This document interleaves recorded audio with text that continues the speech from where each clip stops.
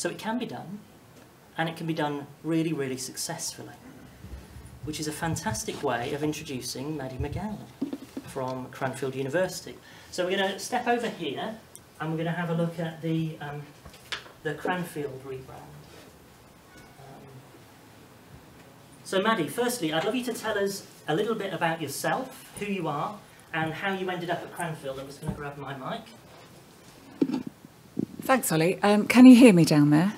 Yeah. I'm Maddie McGowan. I started life really in the universities at Surrey, spent 4 years or so there.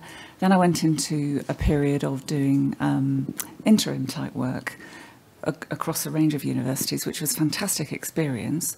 And I actually went to Cranfield to do a bit more of that because they had a new VC.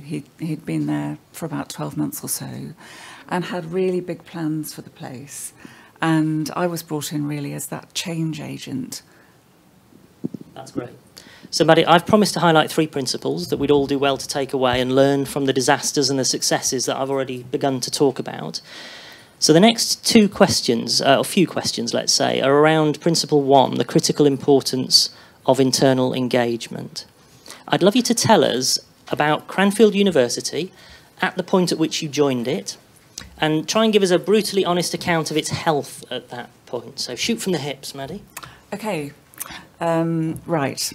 So Cranfield had a new VC, as I've said, and he had done a great job in pulling together an action plan, a 5-year plan. There were 4 strategic priorities. It had been reorganised. We now had an executive board that we didn't have before, but it had a very weak brand presence. It had been a very successful university going back 70 years. It's our 70th anniversary this year. But actually, it was a university that had thrived as a series of federations. It was a collection of small units that somehow hung together but actually drove their own ship. There was no sense really of any coherent cross-university mechanism for making plans, for joining together, and it's no wonder in my view really that they didn't have a particularly loud collective voice.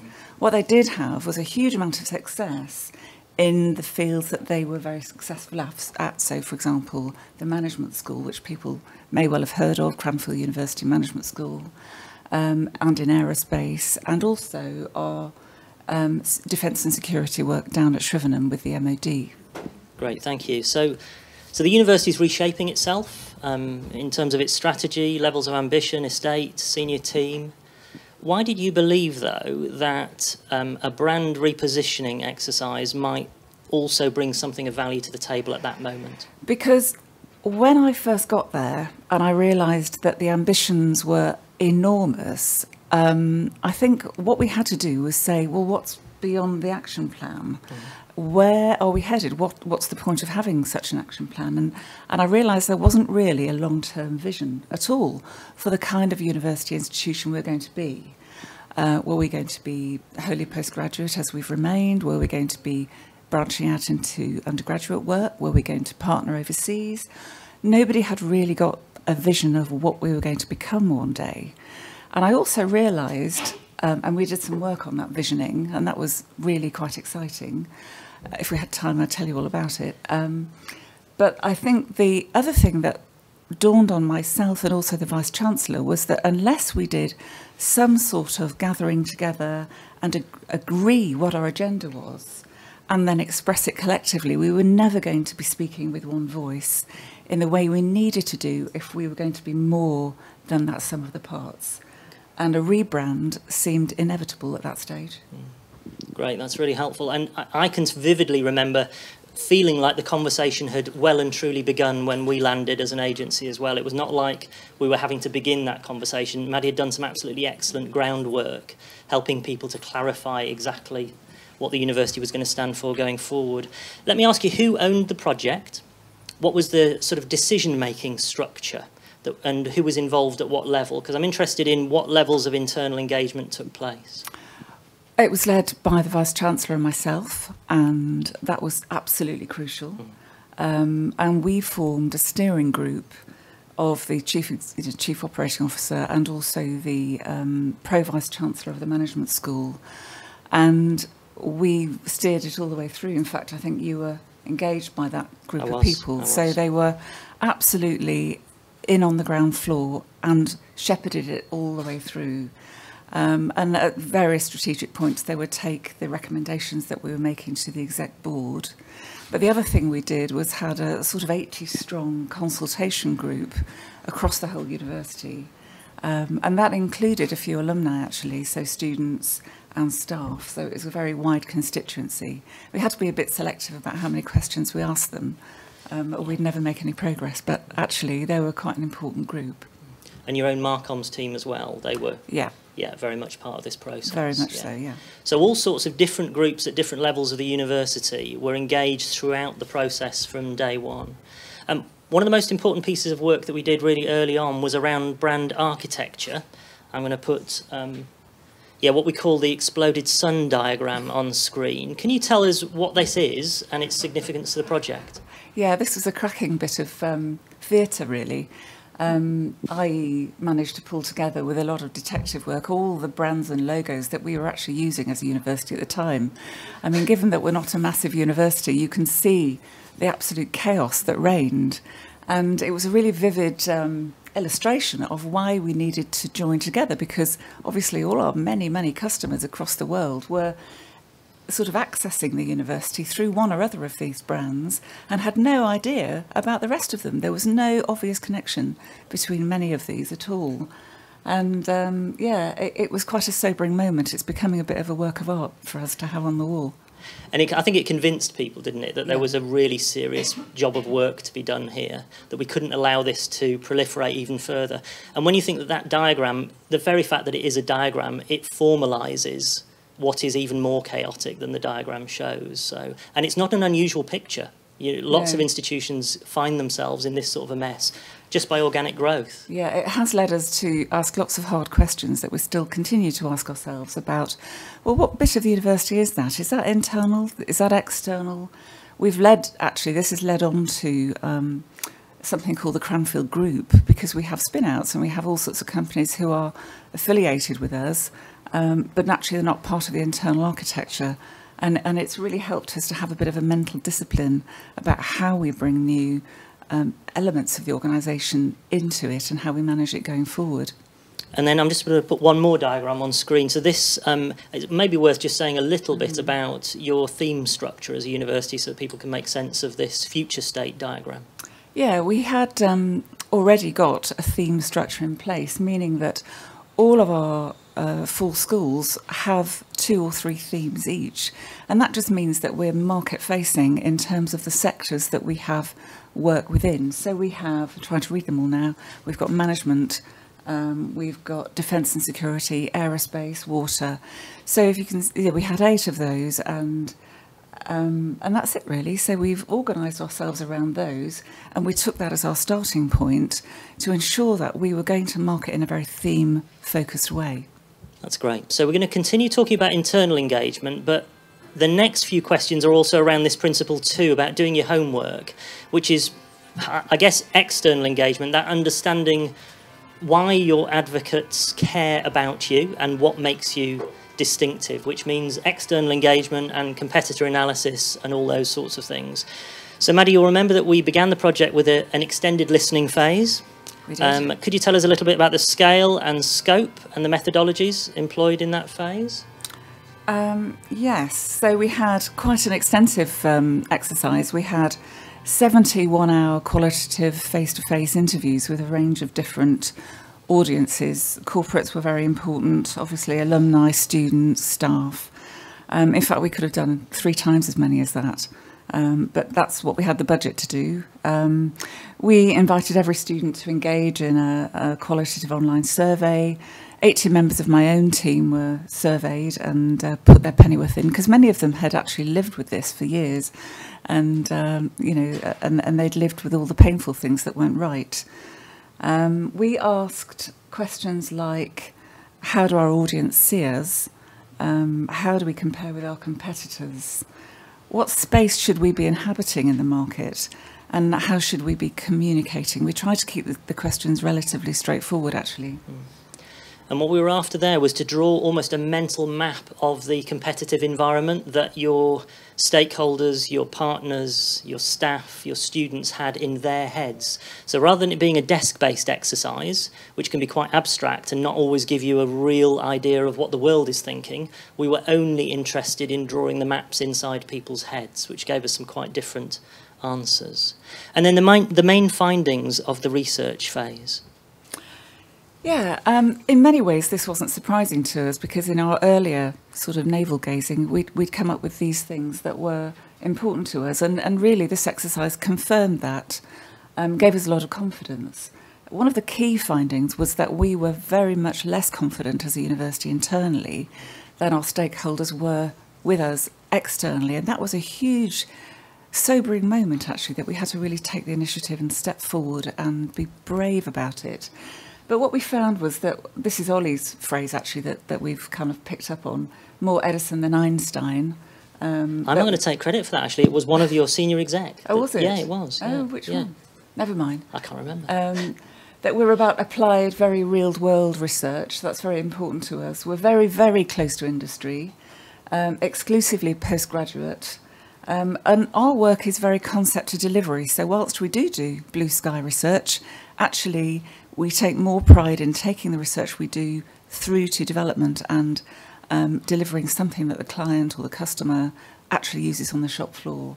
So we're very practical in that sense. And we have some unique technical facilities, near industrial facilities, at our 300-acre site.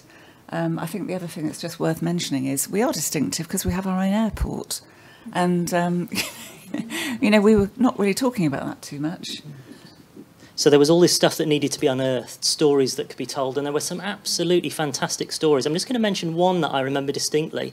There was a Virgin Pendolino crash a little while back, and Cranfield has that crashed train in a warehouse, and they use it to look at the science of analysing accidents.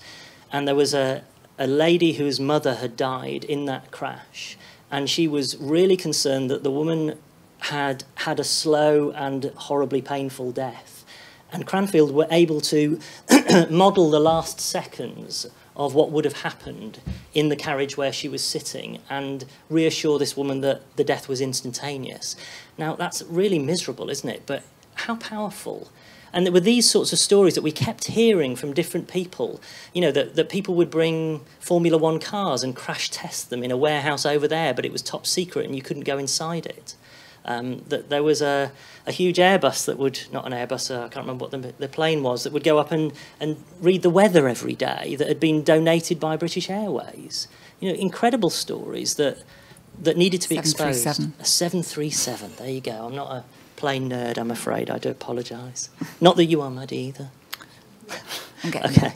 So those are the main findings. And this phrase, Industries University, was, if you like, the summation of everything. We felt like we could distill you down to those two words. Yeah, that was our positioning. And, you know, it's not something we use publicly, but it is something that guides our thinking. Yeah.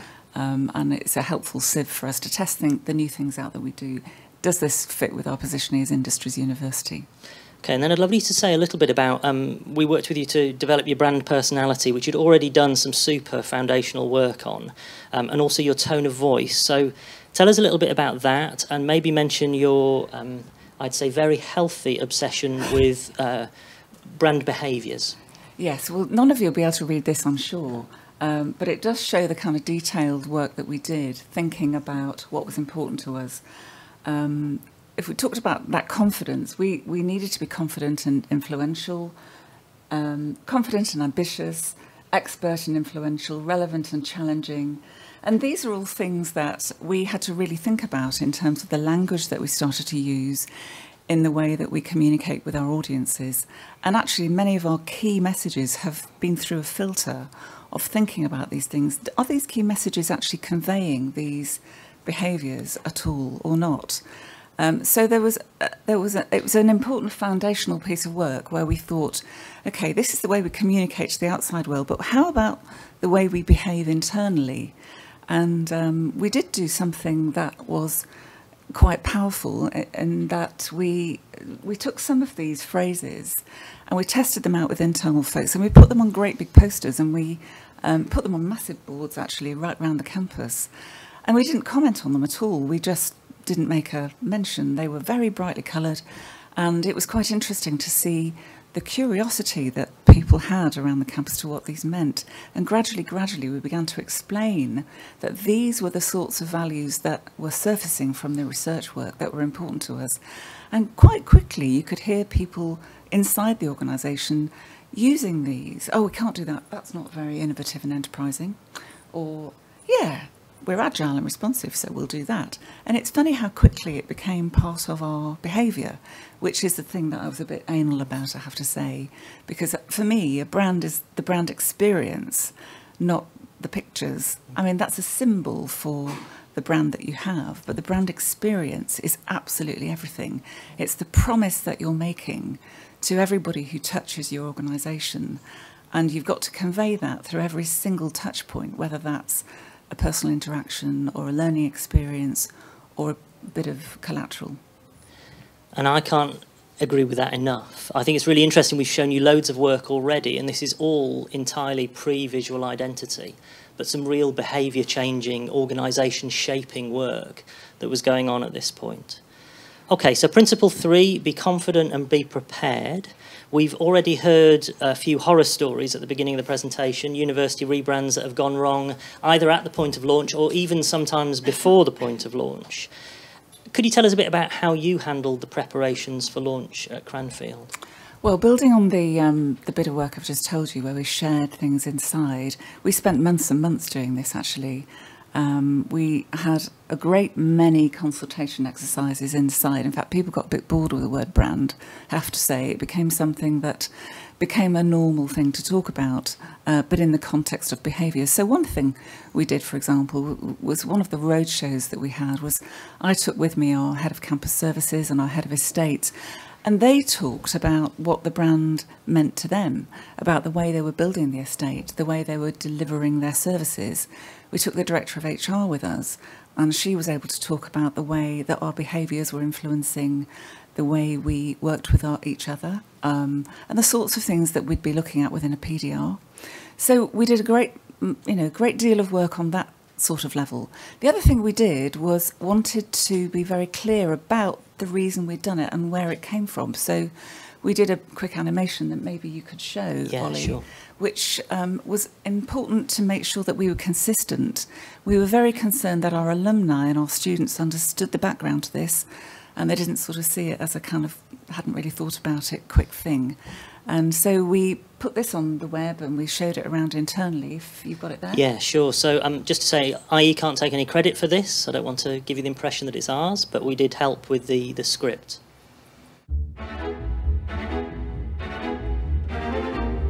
Cranfield. From RAF base to postgraduate university, we've always embraced change. We have a history of success, but now our market is very competitive and global. To meet these new challenges, we must work closely together, be more ambitious, and make our distinctive mark in the world. In 2015, we asked ourselves how ready we are for a brave and exciting new future. We asked you, our stakeholders, to help us. We asked, what makes Cranfield special? And you told us it was our relevant and practical research, taking ideas from concept to delivery, our closeness to industry, our world-class executive education, our exclusively postgraduate offering, and our distinctive people and facilities. That makes us industry's university. You told us we're in great company, competing with the best in the world. What you told us has helped us to shape our future. We redefined our purpose. We are creating leaders in technology and management. We identified our personality and agreed the way we should work together and with our customers. We reviewed all the brand names we use. We've made it easier to share the great work we do by using fewer, stronger logos that highlight our collective strengths and how they are all connected. We took our inspiration from our roots and produced a new, clearer identity that really conveys the essence of Cranfield. A mark of distinction, the perfect symbol for a global brand. It's a window through which we show the rich difference we make to the world's grand challenges. The work we do is sector-facing. Our institutional crest continues to mark our formal university role, our past and our future, working together.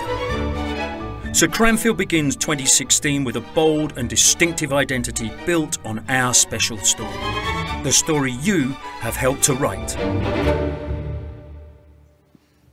Okay, so and we were ready, obviously, for that looks like the copyright symbol, that looks like the logo from Comedy Central, all of that sort of thing, because actually there is no new symbol in the world, and we decided we liked this one, so we stuck with it.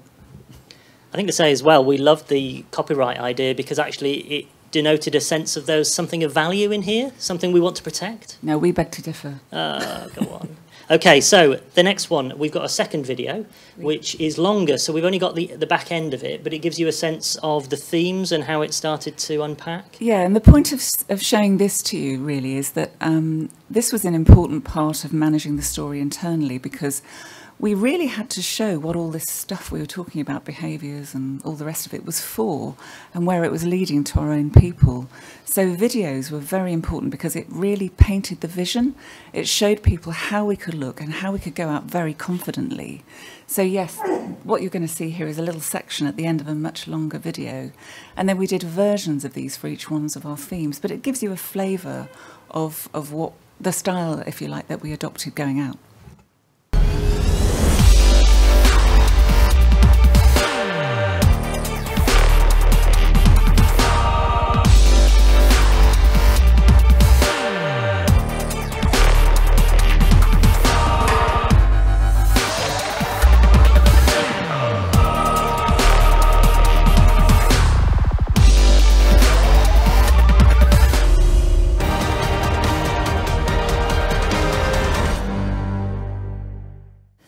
Last question then, Maddie. I think Go on. the thing to say was that on day one, it was July the 4th, I think, that we went out. Nothing changed. That was our launch day. And actually, everybody was expecting lots of fanfare. And actually, there was nothing different that day. We just slid it out quite quietly. And all we really did was put a video on our front page. I mean, obviously, we had done a new website to showcase our new brand. But we were very quiet about it. We didn't really want to make our brand refresh the story. The story was about our ambition as a university, and very much the brand was the vehicle, so we didn't particularly want to focus on that. That's great, and I think that approach is a fantastic one, a very sensible one, where you celebrate the institution and its history and its milestones and the behaviours of its students and its alumni.